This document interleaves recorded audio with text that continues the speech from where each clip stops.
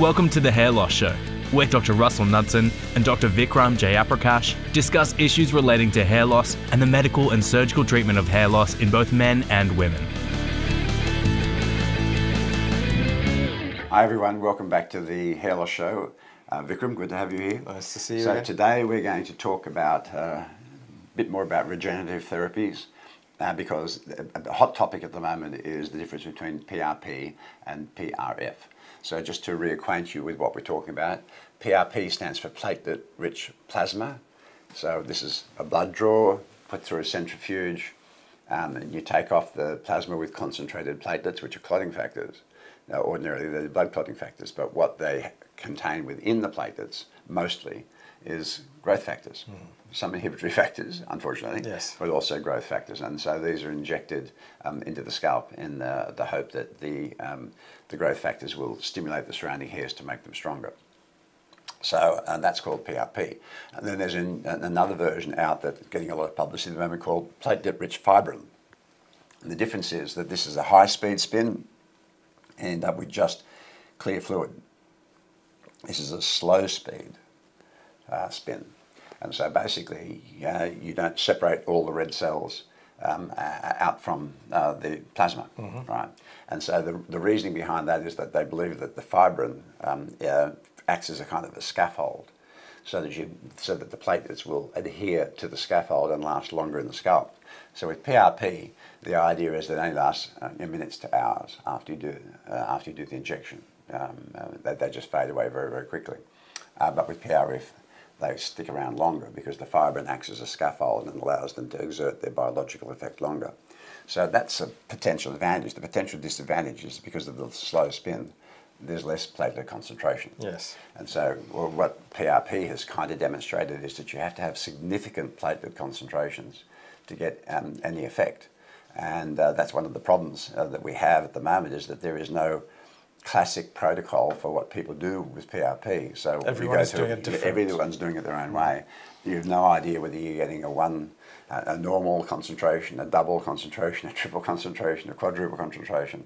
I mean, people think that you need to be at 1 million, platelets concentration, which is 5 times normal before it's going to be biologically effective. So people love the idea of being natural. They love the idea of it not being involved in medication. And doing this, but again, there's one of the controversies about PRP or PRF is whether the injecting is doing the work rather than what you're injecting. Yes. Because when you put the needle in the scalp, you injure the scalp. So the natural repair mechanisms mobilise growth factors and start to stimulate. And we see this actually after transplants. We see with some of our patients where they get wiry, coarse hair for the first 18 months after the operation, which is a function of the overstimulation of the growth factors, and the hairs become very, very coarse, but then they settle down and become normal. So there's an effect even from the operation. So, I mean, I think that's one of the issues, because a lot of places will tout that they've got PRP, and everyone is saying that they've got the best PRP. But there's, the issue is that there's no, like you said, there's no unified protocol. But fundamentally, the other thing that escapes everyone's explanation is that everyone is an individual. So your platelet count is different to mine, is different, to spikes to everyone's, and whoever, it depends on the concentration in that individual, how effective that will be. And the quality of the hair that you're trying to resuscitate, because I think one of the big mistakes that's being made with these technologies is that they're putting them into people that are very thin. Yeah. And if you've got very thin hairs, nothing's going to work. No. And so, if you're going to do PRP and people are going to tell you, oh, we do PRF as well as PRP, and you're going to decide, you need to be in the early stages of the thing for any chance of this to work. Yes. But again, you need a credible clinic, because there's just too many Me Too clinics, saying, oh, we do this, we do that.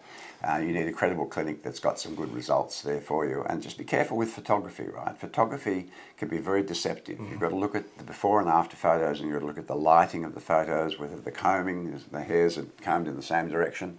We see a lot of this. I mean, I'll be honest, I don't have any photographs of before and afters for PRP, primarily because I don't have any patients that I think that are just purely on PRP treatment. they're usually on, that's PRP is one of the treatment options that they're on. Okay. So if you look at what are the before and after is of these patients in particular, it's a combination of all the therapies, and you can't go, right, well, this is, I can't quantify the effect of what the PRP is doing. And it's confusing for the doctors as well, because in fact, you know, recently there was a literature search, if you like, an analysis of 175 papers published in scientific medical journals about PRP and its effect on hair. But only 17 of them actually met the criteria for a properly controlled trial. Only 17, so that's 10% of what's in the medical literature even qualifies as a decent study of it. So, you know, again, it's, you know, I have no objection to people doing it, as long as it's an appropriate thing to do. But I think that you have to go to somewhere where it just isn't a me too, you know, we just we do this, and you know, you need to understand that it has to be done in a very specific way to have any chance of working. So let me put you on the spot. Which do you think is better? Well, I think that in some of our overseas colleagues mix PRP with an extracellular matrix product to get that scaffolding and get the prolonged effect, because they were disappointed with the results of just PRP alone. So I was just thinking about this today, that if you mix some PRP with some PRF, that might make sense, because you know, if you've got a lower concentration of platelets, that's a negative. You've got a higher concentration of platelets, that's a positive.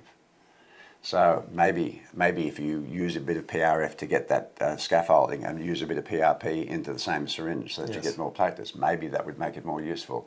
I'm not doing PRF, but I will do PRP in an appropriate patient. Yes. Good. I think that probably raises a lot more questions, because it's, I mean, there's certainly not a lot of data for PRF in hair. No. The data is lacking at the moment. It's there aren't a lot of papers out there. There aren't not a lot of research evidence yet, but people are advertising it and people are talking about it, and that's the reason for the topic today. I mean, just because it's new doesn't mean it works, and doesn't mean it's better. Yes. So yeah, make sure you do your research. Make sure you have a chat with your physician and have an understanding of what is most appropriate for you, and I'm sure you make a great decision. But thank you again for watching. Please remember to submit your questions, and thank you for your support. We'll try and get through as many of the questions as we can. And keep liking and subscribing. Thank you so much for your support. Thanks.